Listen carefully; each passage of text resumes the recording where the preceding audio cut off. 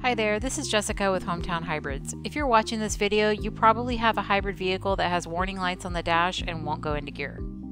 If you've gotten the diagnostic codes checked already and you've come up with trouble code P0AA6, you're probably a little frustrated and confused, and I don't blame you. This code is a bit challenging to diagnose, but we're going to jump right in and help you get back on the road. P0AA6 by itself means that there's a high voltage leak or short circuit somewhere in the car. To help narrow down the location of this leak, you're going to want to obtain the detail codes. One of the reasons why this whole situation is so tricky is because most of the basic handheld code readers, like from AutoZone or O'Reilly's, won't pick up the detail codes. You're going to want to get your car to a shop that has a sophisticated diagnostic code reader. Ideally, the code reader will log 2 detail codes. The first code is 526 and it will always be constant. The second code is going to be the most important and it will direct you to the problem area. 612 is the most common detail code we come across. This code indicates the high voltage leak is in the hybrid battery. Usually this means one of the individual battery modules has a fissure and electrolyte has seeped out, making contact with the metal case.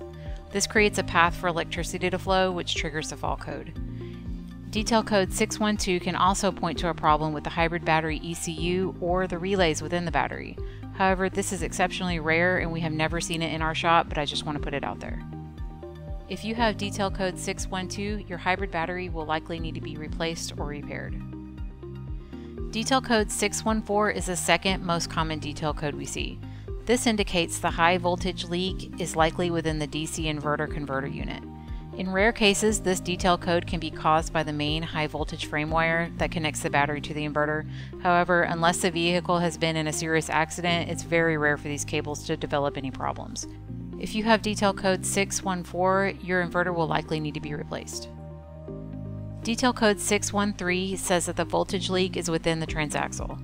If you're one of the few unfortunate souls who has this code, you should seek out a hybrid-friendly mechanic in your area who can determine if your transaxle needs to be replaced. And finally, we have detail code 611, which is specific to the AC compressor. If you have to replace this unit, make sure your certified mechanic knows that a hybrid-specific compressor oil is required. The wrong type of oil can damage the AC system in your vehicle. If you have any questions about this or any other codes, feel free to shoot me an email to sales@hometownhybrids.com. Thank you.